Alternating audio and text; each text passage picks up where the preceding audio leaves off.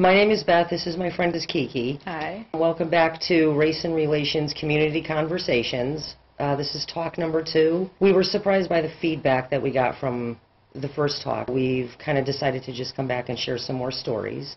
I know I referenced and I kept saying they. Mm-hmm. And when I think of they, and I know you have the corporations that run and own all of this, but I think of the medias, I think of the narratives being pushed out through the media, I think of Hollywood, I think of the movies. So when I say they, I probably need to explain that. I think of all of these things shape our thoughts, shape how we view one another. When I think they, yeah. I think of everyone who controls them. Yeah, right. You know, like Hollywood is presented a script.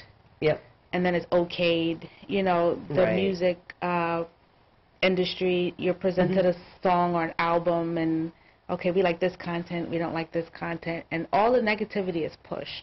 And that's the thing, is we're constantly being fed from all these different areas how to feel, how to view you. It's like the news will put out every single negative, bad thing that this community does, and yet you very seldomly hear about the good thing. So you're taught to feel and think and believe a certain way about a black community, and I'm taught to feel a certain way about the white community. Now we're in this pot, and everything is being pushed as far as... It's not mixing well. Nothing is mixing well at all. It's just this, everything that they have pushed is now coming to a head. It's like this boiling point, and everybody's just arguing and hating on one another. Like you're saying, like you were taught or you learned a certain behavior towards black people, and it's like black people also get the same lessons from society that you've gotten, that you're better as a white person, that we're less than compared to white people. I don't know who Whoever they actually is, but there's somebody. There is somebody now. And they're doing some bad stuff. They are. They're making bad decisions on behalf of humanity. Yeah, they are. I mean, they would rather see us do blood for blood than they would us unite. If you could control the images being portrayed, you can shape what people think about you. And in turn, what you think about yourselves. Because think about the little black kid who's sitting at home watching TV shows, and until this movie, Black Panther, you don't really have a lot of images of positive heroes of yourself, a lot of reflection of yourself. Yeah. And you see Lord of the Rings, and you see like, and it's like, really, there were no black people during the time where Gandalf was the wizard. You know what I mean? And if they were, they probably under costumes of orcs. Then you get movies like 300, and you know, during that time, it was more mixed than it is now, but you get an all-white cast. Right. And you even have... But when you get into the African stories, like The Mummy, and you get a caricature, and you get a bad image of pharaohs and sorcery. There's almost this fear of getting along, that we seem more comfortable divided. Like as if people are afraid to be friends. There's a guard up still, you know what I mean, about letting go of, I guess, if it's a stigma or whatever it is, to become like friends. I just to say, like, if something were to happen to divide the country, then us as friends would be like, okay, you are over there with the white side, and I'm over here with the black side. Right. What would be the thing that would be needed to keep us together when there was like that rash of killings? It was just so much television, media coverage of cops shooting young black men. And my son's thought process was, well, they had to be doing something. They're not just going to stop them for nothing. Right. And I'm like, well, it really does happen like that. You know what I mean? Yes. Like, which is sad, though, because it's 2018, he's starting to see that thing. He held the door open for a lady, and she was white, and she was with her, I guess, whoever he was, to her, the gentleman. Instead of her going through the door that my son held open for her, she opened the door and held it open for her guy to come through. And my son was like, did you see that, Mom? Yeah. I was like, yeah. And he was like, was the door I was holding open not good enough? I don't understand. And I'm like, well, some people are just like that. And they are. But the conversation continued in the car, you know, because he was really bothered by it. But this happens to black children. You're introduced to that way of thinking, that it's okay for you to be treated a certain way. in society, because it was kind of rude-ish. You're entitled to feel angry. People do that. Maybe it wasn't rude for her. Maybe she didn't notice. You know, you start to say things but he saw it. Right. And I guess he had his own personal, because he saw her see him hold the door open. And he saw her look at him. You know what I'm saying? He saw it. It was his own experience. I'm not teaching him that it's okay. Right. After I taught myself, you know, you're a child and it's kindergarten. Black History Month is already established. Right. But every year, every Black History Month, you get the same people, same things. Yeah. And it's like after the 3rd or 4th grade, you should be a master of the Black History Month in the school system. Right. You get tired. Well, what happened before slavery is a question that you need to answer. Yeah, I agree. And if you let whoever they are tell your story, there's nothing before slavery. Right. You were nothing before we came and helped you from being savages. Right. But then you start to research history and of your people, and you find you come from greatness. You have a different air about yourself, certain pride that you weren't given from the place you live, the world you live, the environment or the state, whatever it is. Yeah. Wherever you live, it's the air about you that you're taught you're less than. But when you start to learn about the greatness before slavery, where you descended from before it was literally taken from you, you start to feel a pride and a sense of yourself that you no longer allow them, whoever they are, to define you. So do you think, I don't know, some of my thought is that I think people feel threatened. For example, like, as a white person, if you bring black people, like, you know how we were talking, if you make a better product than a white person, I'm the better salesman, okay? What's wrong with you making the better product? As a store owner, would I feel threatened if the black community was better at making the product? Because does it mean I'm going to lose my spot? Do you know what I'm saying? Well, I do know what you're saying, and it's like I said, it's the same feeling for the black person. It's like throughout history, if a black person invented something during slavery, the master would take credit for the invention. Right. And up until a certain point in history, a black person couldn't even register to have a patent for something that they have created. There's kind of a stigma. I guess it's a double entendre, I guess. You know, black people don't know how to do business, so you go to the white person to get it done right.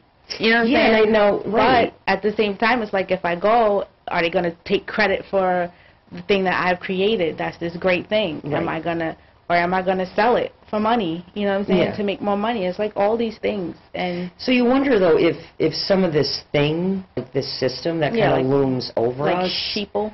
Yeah, basically like sheeple. And you got the oddballs that go the other way. Yeah, so it's kind of like the system that has kind of taken the time to teach you what I should mean to you and what you should mean to me.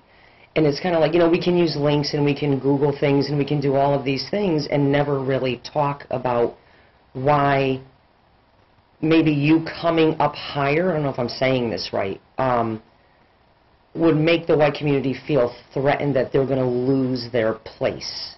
Because it's like you're competing for resources, you're competing for wealth. And if you stop the hold that you have on one race from accumulating wealth, does that mean that you're going to take away from the wealth that I already have? Yeah, I mean, and I wonder, too, if that's some of it, because I believe that I, as a white person in the white community, was told certain things about you, and you were told certain things about me. Well, once I started learning about my history, it became a different conversation with myself about white people. It's like, okay, to separate present from the past. You are not your grandparents, you know, you're not your forefathers. You're not the people who came before you. There's certain things that are passed down through generations. Yes. That's that air that's passed down, whether it's through not speaking about it or blatantly teaching it as a legacy of this is how you're supposed to be. Right. As I kind of look out in present time now, it seems to be that there's more hatred. Yeah, because I could speak for myself. Where my hatred came from was, like I was saying, like after learning all of these things about myself and my people and where I came from, it was like, oh man, like I hate this white supremacy thing that seems to be floating around. Right. And I hate it. Till I started to have relationships with different white people, I myself was hating them for reasons of, you know, just things that happened in the past to my people. Not for anything that happened now. Well, I think because white represents a system. You know what I mean, from times past. I think when black people... The man. You know, when black people look at... elitist government. The skin color, it represents oppression, it represents all of these things. Even though I personally haven't contributed to that, knowingly contributed to that. Growing up, I think because I was so sheltered from certain things, that things were going on that I didn't even know or understand what that was. I didn't realize it was mistreatment. I just thought, well, they're doing something wrong. That's the way it is, because they told me that you were doing this thing wrong, and this is how you get treated when you do something wrong. But then, if I do that same thing wrong, I'm not getting treated the same way. After the Reconstruction era, after slavery, there was all the people in control who wanted slavery to continue. Mind you, Lincoln wasn't against slavery. He was just wanted to punish the southern states for seceding from the Union. Right. Since then, I believe that there's been a goal to hold black people back from attaining wealth in this country or status in this country. But they never changed those laws and ways. And so if they still going off of laws and sentences that held precedents, they're still going off the past. And this is just my opinion. You know, they just went from people in power, like politicians and stuff. Now that power went to corporations. Right. And the corporations are not targeting one group of people. They want to have control over everybody. And so now it's all-inclusive now. Just one group of people are not having their human rights taken away from them. It's everyone. Well, yeah, everyone now is affected. And and the thing that I'm finding is that from growing up, it's that unless it knocks on your door, you don't care. You don't feel it. If someone else is struggling, until it comes for you, you have no idea. And this is again my opinion. I'm like, well, shit. You know what I'm saying? Oh, sorry. I'm like, well, dang. Shoot. Okay, well, shit. Okay. You know what I mean? This has been happening to black people all this time, and now here come the white people because it's affecting them because now. It's affecting them. And I'm like, well, shit. I mean, that's not fair. You know, it's like, not. But then the other thing is, then you have to get past that. Because it basically boils down to human rights. We're all human beings, and we all bleed blood. You know what I mean? And we have to share this country. We have to share this planet. We have to preserve the resources, and we have to make it, you know, a place where it's not going to end up like Mars, and it's all dried out of natural resources, and you can't tell anything because of greed. Racism started from greed, and it's continuing from greed. And it's broadening itself. The power rests above us, above all of us. No, the power rests within us. No, wait, hold on. Well, no, it does, but I mean the power, like the power of the elites, there's this power that they have. They don't even have power. Well, we've given them a lot of power, and I should say that. We've given them more power than they deserve, because what they're doing with that is they're profiting off of it, they're benefiting off of it. The wealth, they're getting the wealth. Me and you are down here working to give them what they have. And it's legal tender. And the more, money. The more that I hate your skin color, the more you hate my skin color, the better off they do. It's true. You know, because they keep us divided. It's like a circus. All these reality shows and stuff to distract you from what's really going on. Yes. And so we have people who are unaware of their power because they got so much materialistic falseness that they're engulfed in, that they can't get out of that to get off the chair and just get out and start doing stuff. And I mean, agree, we're in a time where to make a really big difference, people are going to have to start, again, being martyrs and dying for things that they believe in. And I think and a lot of this ignorance has to die. And that's going to be a tough one. Well, because stupidity. Well, you could be ignorant of something until you... But when you're stupid, you just choose to just be stupid. You choose but that's to a hard one, because how does that even change? Because people believe in their own stupidity. And they really No, they really do. You know what I'm saying? Because it's like they're not the only ones who believe in the same thing. It's true. It's like, do you know such and such? And I Are y'all sometimes related? wonder if more white people are kind of waking up to certain things that they had been asleep to for so long, because it's been easy. Do you know what I'm saying? It's been comfortable. My life is comfortable, my bubble is comfortable, but now you're coming for that stuff. But I feel like as black people have been too comfortable in their little poverty bubble. You know what I'm saying? You get into a comfort zone and they don't. But if you don't know, you can't do better. So you don't know that there are ways and avenues and ways to work together to get out of something. But people are so divided that I can't work with you long enough to get something off the ground, and egos get involved and feelings. And shift away from facts and stuff. Right. But if we could just sit with the fact that we're humans and just sit with the fact that we're different, but different doesn't make one better than the other. And that's what I think we have to hold on to. I mean, if we're going to bring people, or if people are going to come together, they have to be able to have conversations without a million links. Well, they can't already be in their mind thinking closed. Right. Your mind cannot be closed, but there's that person that you talk to that just can't see anything beyond. And that it's like, no, I can't see, I can't understand that, I can't understand why you think that way because I think this. And you can't change that. There's some things like that you can't really change as far as what people think, but if you can get a majority of people to understand that at the end of the day, they will take from a black person the system as much as they will take from a white person. You know what I mean? They will... But they'll give you more from the system. Than they'll give. And then they'll take it back. Oppression happens, you know, you have your white poverty. Growing up, like, we weren't rich, we didn't have a lot of money, so you were always, they were better than you. Do you know what I'm saying? You had to look a certain way and act a certain way. When we moved into a But certain... that's true for black people, too. It's like, in order for, you know, like, in order for you to get ahead in the corporate world, okay, you can't be aggressive, you can't talk with your hands, you can't be passionate about what you're speaking about, you know, you can't, you know, because that's called being hood or ghetto or whatever. And then you got to perm your hair. You can't wear your hair in an afro, big fro. You got to conform to a certain way to what they in order want you to get be. ahead. And then you have all these women not perming their hair. You know what I'm saying? They're starting to be more cultural about themselves, or whatever cultural means to them. Expressing it in their way. And then they get shunned upon. I don't see anything wrong with that, though. You know, because you're not conforming. You don't look the part, so you won't get the part. We're in this charged environment where if you say something that goes against a certain narrative, I mean, you get nailed. Well, yeah. And it's even if you look a certain way or you express something a certain way, and I think people have to drop a lot of this anger, these little microaggressions where they get so upset with everything that nobody's talking anymore. There'll be a link about a racially charged subject, and you'll read the comments, could be considered, oh, that's a racist thought.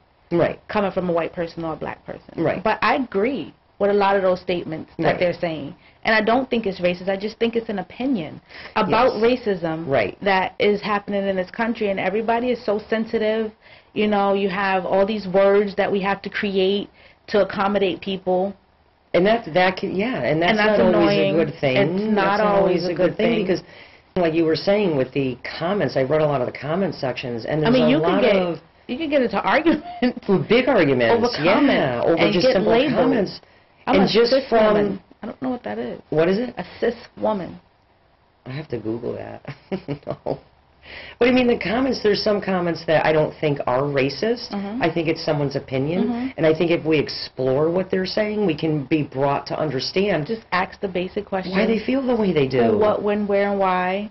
And that's it. And then sometimes you come to find or understand that, you know what, these are things that they were taught Or maybe it's things they experienced. Or things they went through, Not everyone has the same experience. No. And that should be okay. Oppression is oppression, but for a black community it's harsher than it is for the white community, but it doesn't mean it's not there. I've always said this thing, if once black people in America get their due diligence and their basic human rights status or whatever it is in this country, then that will be applied to everyone.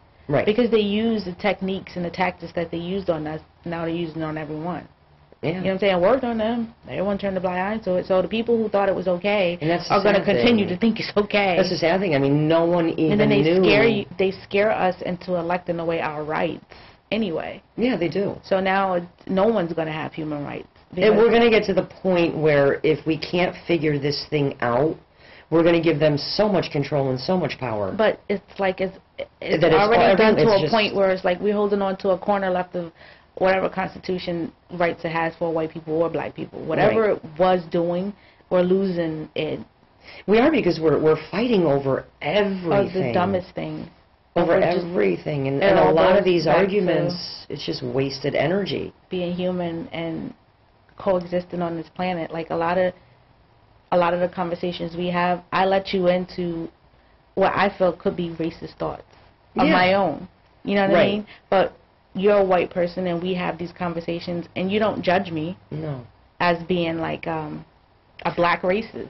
I want to know you. I want to know why you feel that way. And at the end of the day, if I'm just like, oh my God, you're a racist, ha ha ha, see, black people can be racist, all I'm doing is trying to prove something. I want to know why you feel what you feel, and at the end of it, a lot of times I understand why you feel what you feel, because we're able to talk about it.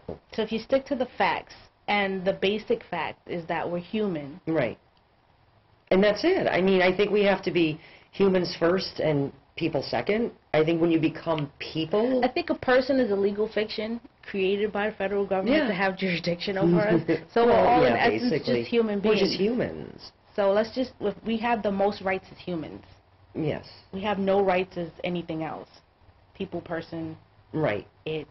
Black, white. There's a way for us to get along. There's a way for us to work past all of this stuff and get to this place where I just see you. I don't see your color. I just see you. You have to see my color back. Well, no, I mean, I see your color, but that's not but it doesn't, it has the to predominant be thing. Because when I see people's color, right, I'm like, wow, their complexion is so pretty. Yeah. It's probably the first thing I notice about someone. And I don't like when people define that person when people because say, of their color. Oh, I don't see color. First off, that's a lie. Because you do see color. To get past color. It's not to say you don't see it. Right, exactly. Like, I don't want to just look at you and that's all I see. And I do see people and say, oh my God, I wonder where they're from.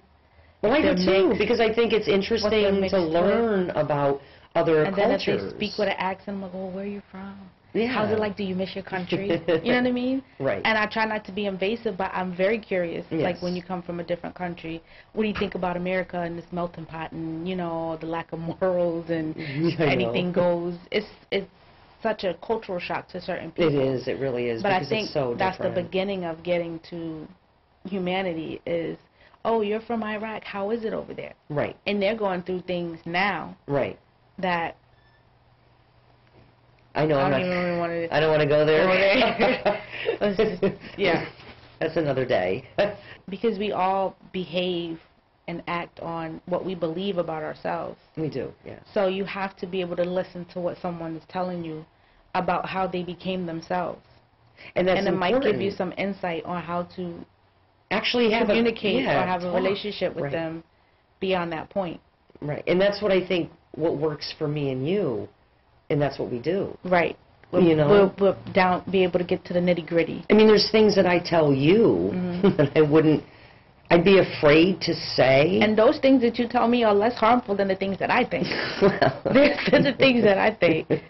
This is all new for me. Engaging in relationships with white people is very new for me. Right. It's like a very big maturity, accomplishment, personal accomplishment for myself. Right. But it's a growth, too, and I think it's a good thing. I think it's like... And that fear you said. Yeah. I have that fear. I think everybody does.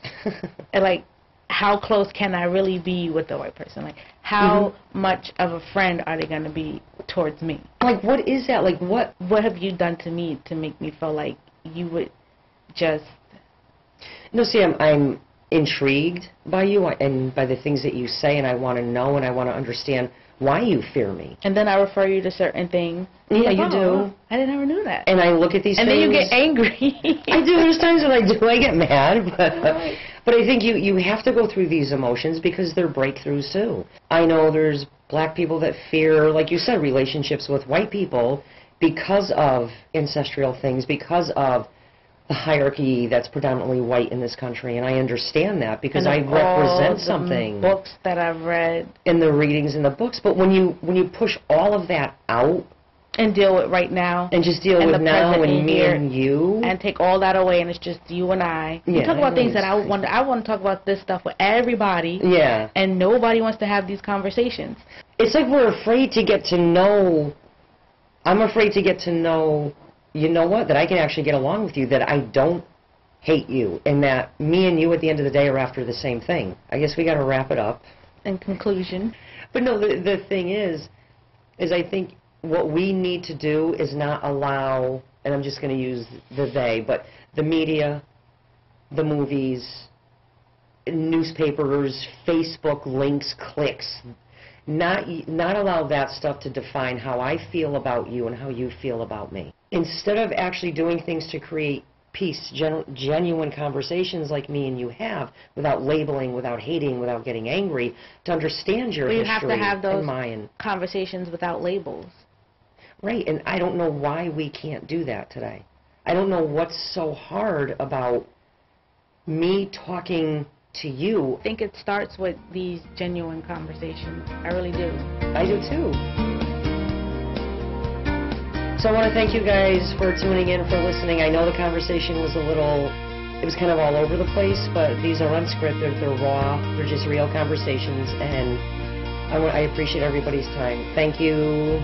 Thank you, KiKi. You're welcome. Thank you, too. You're welcome. Peace out. Yeah.